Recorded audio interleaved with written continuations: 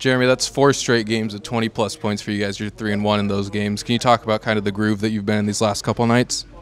I don't even think I've been playing that well, to be honest. But just got to be aggressive, especially with Ant out. We need a lot of scoring. So just trying to be aggressive, take my shots, and not force it. As Chauncey said, attack, be aggressive. Yeah, definitely. I passed up a decent amount of threes in the first. Still shot 5 or 6, and he was a little upset I was passing up shots. So just got to be aggressive. We definitely need scoring, need to be aggressive on both ends of the court. What do you make of a fourth quarter like tonight? I mean, they hit a run at the right time.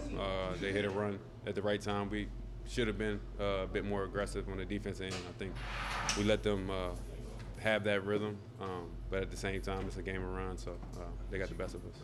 it's one thing for them to go on a run. It's another thing for you guys to not be able to buy a basket. I mean, that had to be surreal, right? Yeah. It was definitely tough, but it's part of the game. We come back, practice tomorrow, figure it out. How big was Tumani in getting you guys kind of back in it in the third quarter? He was huge. He came in, great hustle plays, offensive rebounds, hit a couple shots. We need that energy, especially when we're a little bit off in the third or fourth quarter. So him coming in doing that is providing a spark for us. And just in general, how big has he been for you guys this season? Just like how impressive has he been for a rookie coming in? Huge. He definitely doesn't play like a rookie. He plays like he's been in the league for a few years.